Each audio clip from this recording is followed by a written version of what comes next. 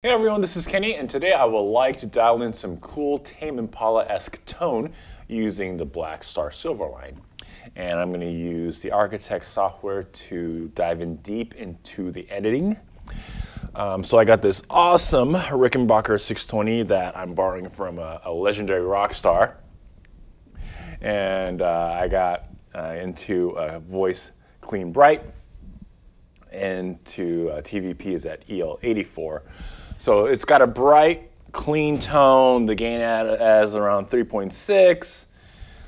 So it's in the cleaner side of things, but having the EL84 TVP, the tube power emulation, it's got that nice compression. So let's hear it completely dry, and it sounds like this.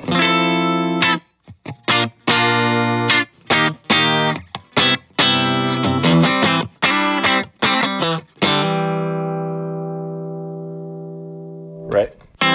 So what I like about this having the EL84 tube amp emulation is that it's just nice and even throughout this, when you sustain the notes. You can hear the low end, the top end, the mid-range.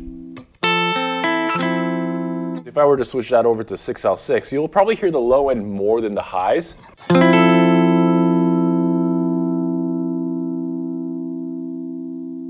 Right, so the low end just jumps out a little bit more than the highs, but I want it to be a little bit more on the even side of things, so I have it switched over to EL84. So you can still hear that shimmer. And I have the bass at 8.2, mid-range at 7, treble at 6.1. So good sound, and then I have the ISF at around 3.6. So the ISF is a very cool feature because you could set your EQ pretty bright, and on a conventional amp, if you set it like that, it gets too piercing. But if you set the ISF to a certain sides, then you could tame down a lot of that piercing top end.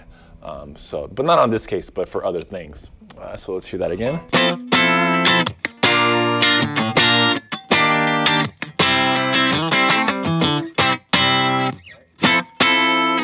And then Tame Impala's tone, the guitar tone, has a lot of reverb, delay, and some nice luscious chorus. So let's add that. So I have the size pretty large and the level cranked.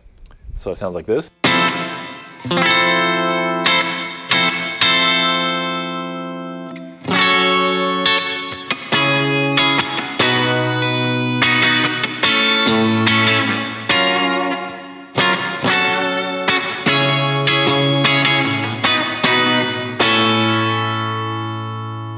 You can still hear that nice clean tone, but it fills it up nicely with that plate reverb. And I'm going to have a little bit of a slapback delay just to fan things up a little bit.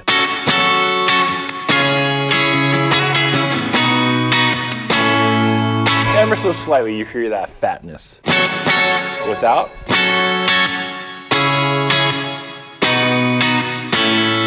With.